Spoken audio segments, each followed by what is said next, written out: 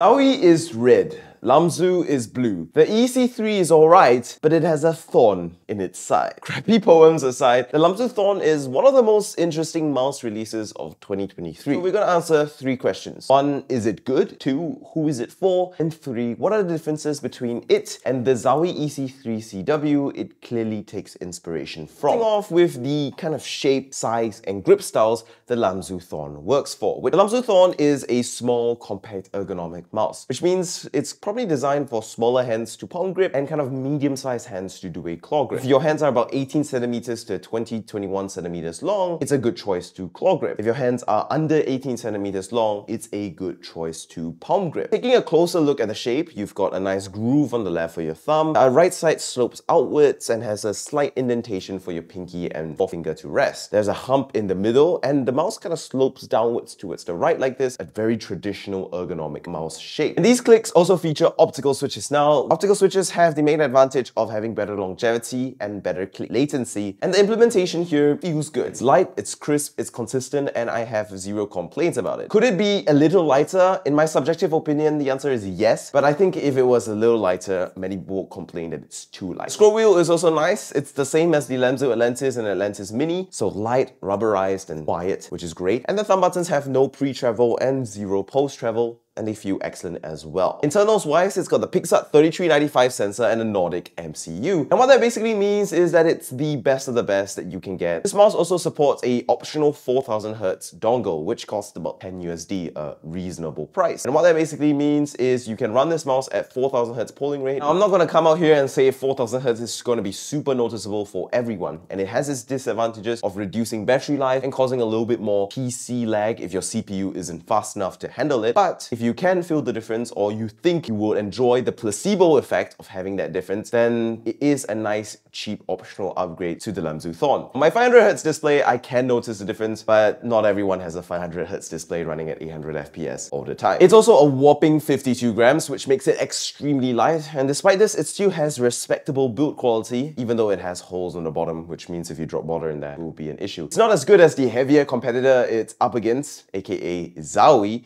It is still plenty good. However, on 4000Hz, you definitely are going to need to charge this mouse maybe once every 2 to 3 days, because 4K Hz really does eat up your battery life. So yeah, this mouse is really good, and I've already broken down who it's for. People who like lightweight, ergonomic gaming mice and have the hand sizes that I described earlier. Which leads me to the next part of this video. What's the difference between the Lamzu Thorn and the EC3CW it draws inspiration from? I mean, the first most obvious difference is the weight. It's a good 24 grams lighter, so if you like heavier mice, the Zowie is the choice, but you really should consider getting a mouse as light as possible. You're gonna feel more intuitive once you get used to it, and it's gonna put less strain on your wrists and your forearms, so I personally just recommend getting a lighter mouse almost always. It also has optical switches compared to traditional mechanical switches on the Zowie EC3CW. However, the EC3CW does have a very nice click feel thanks to the Huano switches in here being very good, and it's also a little bit lighter, which I prefer. But the Lamzu Thorn's switches and the fact that it's optical technology just puts it so far ahead that it more than makes up for this difference in feel. EC3 does have a couple of advantages though. The coating is significantly better, though the Lamzu makes up for it with nice grip tape, and it does have better build quality than the Lamzu Thorn, as well as support for a charging dock and a wireless adapter. But this fancy wireless adapter hasn't really been proven to give you that much of a real-world notable advantage, so I consider it more of a differentiating marketing feature rather than an actual improvement, unlike 4000Hz actually is. I think the more important difference between these two is the shape. Many people are going to call this a EC3 clone. Let me get it out of the way, it's not. Anyone with a pair of eyes who is slightly observant and careful will know they aren't. From a distance, they look similar, yeah. Both are traditional ergonomic mice shapes of a similar size. But when you put them side by side, it gets pretty apparent pretty quick. For example, the EC3CW is more significantly sloped downwards than the Lamzu Thorn. It also has